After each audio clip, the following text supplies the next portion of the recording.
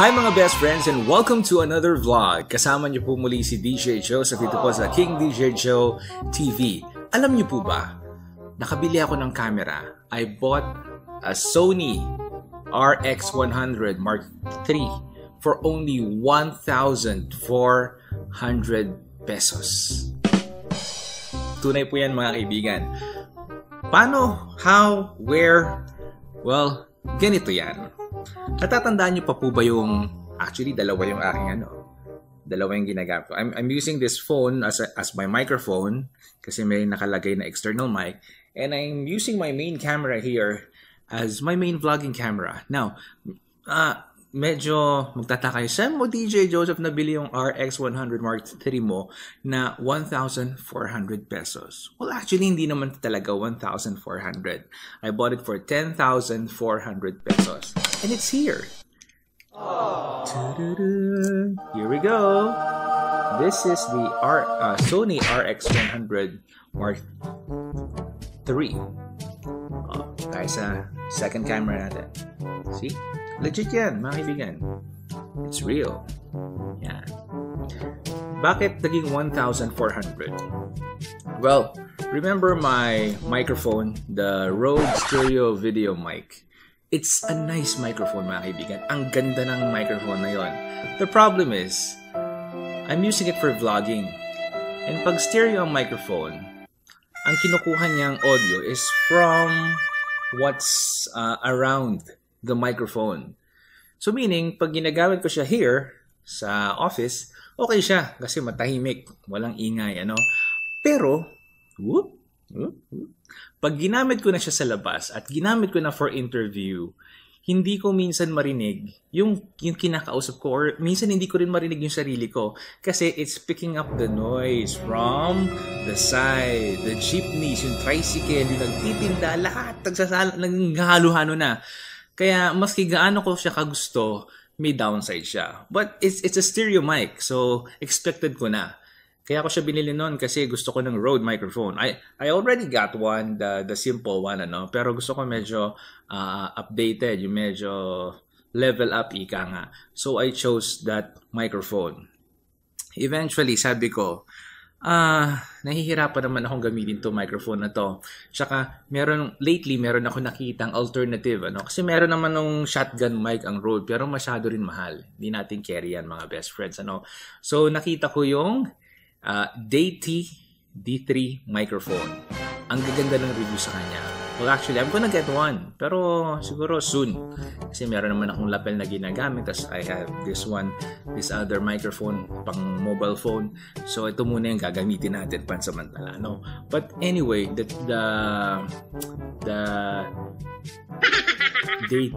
D3 microphone is a shotgun microphone at bagay na bagay siya for vlogging. Para siya yung Rode Video Mic Pro mono pero shotgun. Yun yung ating bibili. So what I did is nilagay ko sa carousel.ph, yung dating OLX, nilagay ko dun yung microphone up for grabs. Okay? If you're gonna buy that microphone brand new, you're gonna spend 17,000 pesos. Ganun siya kamahal. Kasi branded nga, tsaka basta mahal siya. But I sold mine for only 9,000 pesos. Okay. What's good is, yung nakabili ng microphone ko, actually, wala pang 2 araw, wala pang 2 days. 2 days. Ay, nabenta ko na yung microphone. At yung bumili ng microphone ko, luckily, he is looking for a stereo microphone. Kasi, gagamitin niya for guitars, for music. Yeah. Actually, dun talaga nakadesign yung microphone na yun for live music. Tsaka pag naka-headphones ka, tapos yun ang ginamit ng microphone, ang ganda ng audio niya, mga kaibigan. So, I sold it for 9,000 pesos. Ngayon, medyo alam niyo na kung bakit this camera, the Sony RX100 Mk III, is only 1,400. Kasi, ang naging cash out ko lang is 1,400. Okay, now, bakit ang mura nito? Una-una, hindi ko naman talaga in-expect o binalak na bumili ng brand new. Okay? Kasi vlogging for me is hindi pa naman ako araw-araw nag-vlog. Basta minsan nag-upload ako ng videos pero minsan hindi ko rin feel, no? So sabi ko kung hindi ko pa naman talaga pagbubuhusan ng matinding oras araw-araw at saka very ano pa rin very expensive, you know. The brand new of the actually, meron ng Mark 7. Yun yung bago yung meron ng mic input. Ayos na rin, alam, medyo mahal. The brand new of the Sony RX100 Mk III ay nasa 30,000 pa rin siya. Para siyang, kumbaga sa Canon, ito yung version nila ng G7X. Sana yun? On. And kung makikita nyo sa mga second-hand sites, the cheapest that you can buy this one is around 18 to 20,000 pesos. Now, bakit ko nakuha ng ganun kamura? Actually, the unang presyo nito was 14,000 pesos. Kaya lang, meron siyang maliit na crack. So, lapit natin ito sa camera yun. Meron siyang maliit na crack. Ano?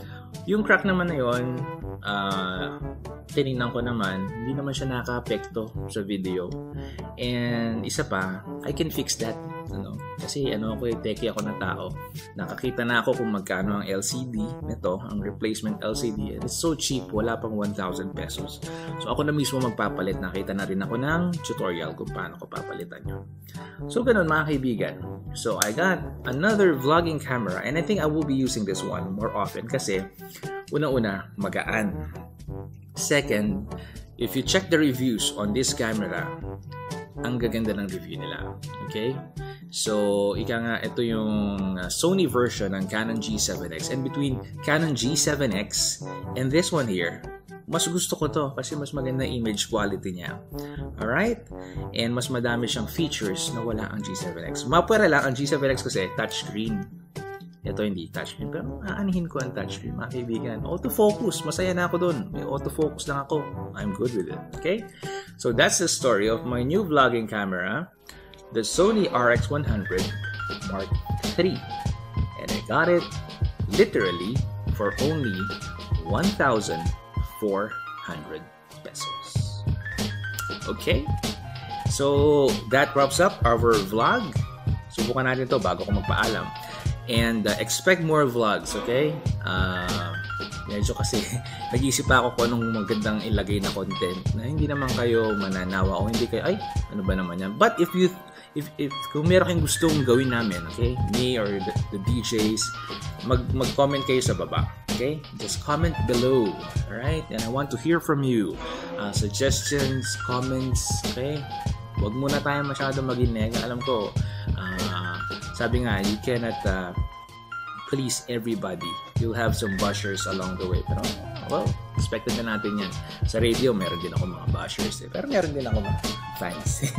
Mga best friends. Okay? So, dito tayo mag-extra sa ating RX100 Mk III for only 1,400 pesos. That's a deal breaker, mga kaibigan. Okay? So, this has been DJ Joe. Lilipat muna ako. Wait lang.